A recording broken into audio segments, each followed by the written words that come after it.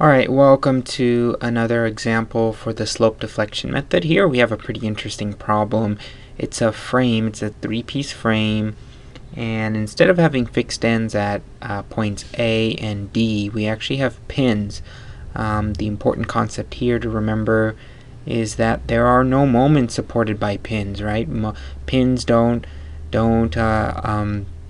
supply a moment, they only have resistance in the x direction and in the y direction, right? So for this frame we have segments A, B, and D, C are 15 feet, so the frame is 15 feet high and the frame is 20 feet wide, and at the very top we just have a distributed load. The load is 3.6 kips per foot. I'm also going to state here that EI is constant, okay, and we want to figure out what the moments are at A, B, C, and D, right? And in order to find that, or the internal moments, right? And in order to find that, we need to write our equations. And remember, our general equation is Mij is equal to 2EI over L times 2 theta I plus theta J minus 3 times psi of Ij plus any fixed end moments the member may have, right?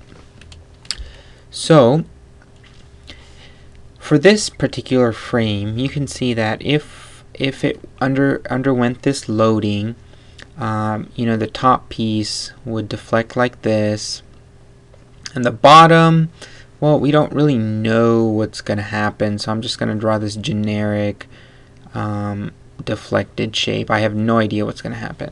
Well, I mean, I have a pretty good sense, but it's going to deform. What I'm trying to get to is that there are no chord rotations for any of these, so we can safely assume that psi of AB is equal to psi of BC is equal to psi of D, or sorry, CD, I guess it could be the same. They're all equal to 0. In order to find our moments for all these joints and members, we need to plug everything into this big equation, figure out what our unknowns are, and in this case, our unknowns are theta A, theta B, theta C, and theta D, right? Theta A and D, if it was fixed end, they'd be 0, but in this case they're not, they're pins, so they have some type of slope, and we don't know what that slope is. So all of these are unknowns. These are what we need to find. Okay, so the first thing to do is we need to split this structure up and see what's going on internally.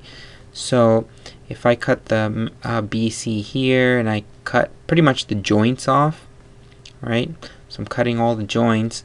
This is how my structure is going to look like. You'll have, I'll do it in the same color. You'll have, let's see, you'll have BC there, you'll have AB there, you'll have CD there, you'll have this joints B and C, then you'll have this little joint for the pin, right? So you have the pin here, the pin here. This is pin D, this is pin A, this is joint B, this is joint C. Remember, all of our moments, our internal moments, excuse me, are gonna have a positive sign convention.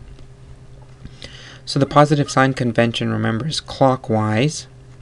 So this member BC, this is clockwise, clockwise, clockwise, clockwise, clockwise, clockwise, and the joints are going to have equal and opposite moments, right? So this is going clockwise, this is going counterclockwise, this is going clockwise, that means this is going counterclockwise.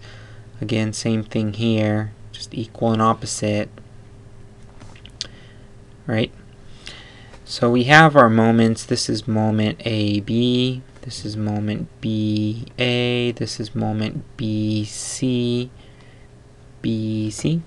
This is moment CB, this is moment CD, and this is moment DC, right? So to write our equations, oh, and remember there's this distributed load here acting on this member, right? That was 3.6 kip per foot. So we need to write our equations. Okay, and we'll start, we'll start here on the left side. We'll do member AB and BA first. So let's do it here. You have moment AB is equal to 2EI over the length, and the length, remember, was 15 feet. So it's 15 times 2 theta A plus theta B minus 3 psi AB, and that's equal to 0. And there's no fixed end moments. The reason I didn't write fixed end moments was because this member right here, there's nothing here to cause a moment. There's no external forces, right? There's nothing being applied to this beam. There's no fixed end moments there. So member BA, or moment BA, is same thing, 2EI over length 2 theta B plus theta A minus 3 psi BA. Alright, that's equal to 0, and again there's nothing there to cause a fixed end moment. This equation we can simplify. This is 0, right? This is 0, so we have 2EI over 15 times 2 theta A plus theta B, that's equal to 0, right? We can simplify this one. 2EI over 15 times 2 theta B plus theta A is equal to 0, right? So those are the equations for these two moments, MBA and MAB. So now we move on to member BC. In this case, we do have something acting on this beam, and that's going to cause a fixed end moment. So we're going to have a fixed end moment for member BC. So let's write the equation for BC.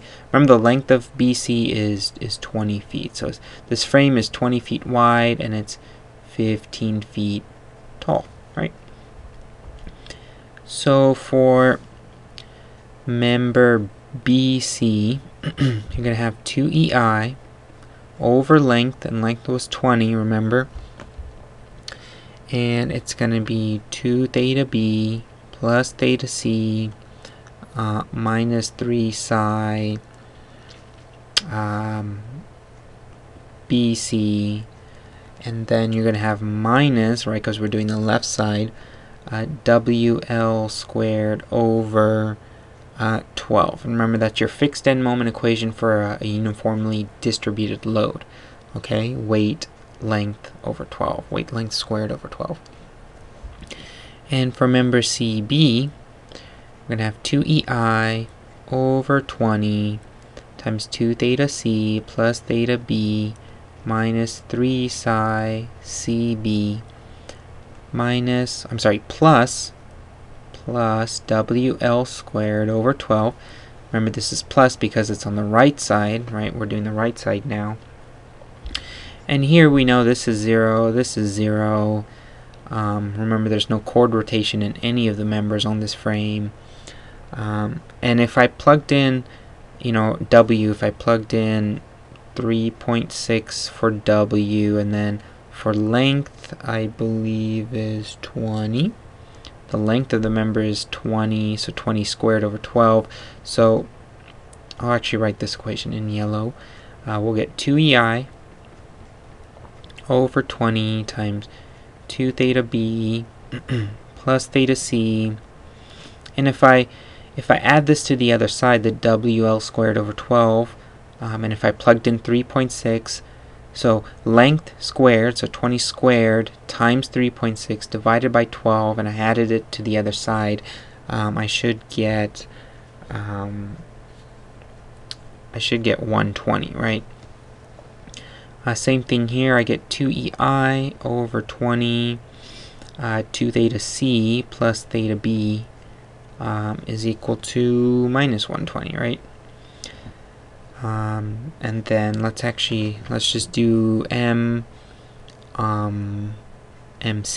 right? MCD is this member right here. this one right here. Let's see, MCD. So MCD would be, let's see, 2EI, right, over length, and length is 15, times 2 theta C plus theta D minus 3 psi CD, and again there's no fixed end moments, so that's just 0, and that equals 0. And if we simplify this is 0. We'll get 2EI over 15 times 2 theta C plus theta D, and that's just equal to 0, right? And then finally MDC, so you just switch the 2EI over 15, your length, is 2 theta D plus theta C minus 3 psi DC, but again that's 0, then plus any fixed end moments. In this case there are none, so you simplify this equation out, you should get 2EI over 15 2 theta D plus theta C is equal to 0. So that's cool. We have one equation here, 2, 3, 4, 5, 6. So we found all the equations for the internal moments. The next thing to do would be to figure out what these unknowns theta A, B, C, and D are by trying to figure out equations for them. So in our case we actually have 4 unknowns. We have theta A, theta B, theta C, and theta D. So we'll need 4 equations, okay? But we'll actually continue that on in the next video. So see you then.